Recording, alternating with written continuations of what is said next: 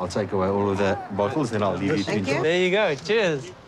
No, this is nice. I'm glad we can all come together again, yeah? Have a bit of fun. Yeah. Yeah. You know, the braai went a little bit not really as planned, you know. A lot was said and... I didn't expect it, you know, just to, like, burst out like that. We got to see the real you last night. Not the real, the emotional. Yeah, the emotional. I felt actually a bit hurt by it.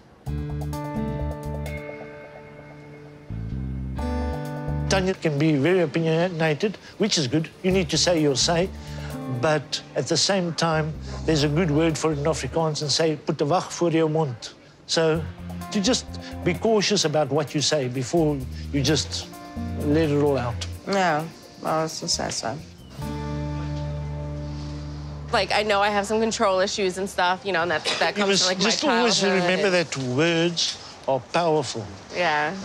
Since you might come across this tough dude, but I think he's actually quite a sensitive dude. Yeah. You'll have to understand that he's a little bit more easygoing, and I think maybe that's where the conflict comes in. Yeah, I think that's just where we differed, you know? Like, from the very beginning, I feel like I was really serious, and, like, you know, he shared with me not too long ago, he was like, I'm just getting responsibilities. Yeah. And maybe Syngin comes from less responsibility to suddenly having quite a bit. I did, like, from nothing to all of a sudden, married, boom. Yeah, there's that period of adaptation that needs to happen, yeah. And it does. It shocks me a little bit, almost to where I'm sometimes a little bit scared, and I'm like, oh, am I busy losing my freedom, and what is really happening with me? And it's a concern for your mother and I. We want to see the best for you guys. Yeah. I want us to work on things, and I don't want it to be such a struggle for the next 10 years, you know? But you guys will need to sort that one out. But if it ever gets to the point where you guys end up arguing more than loving, then the warning sign should go off. You understand? Because you're not in a marriage to argue and fight all the time. You should be there to love each other.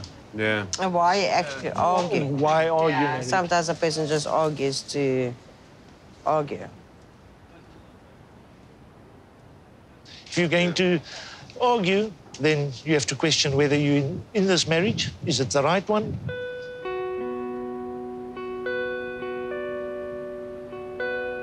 Yeah.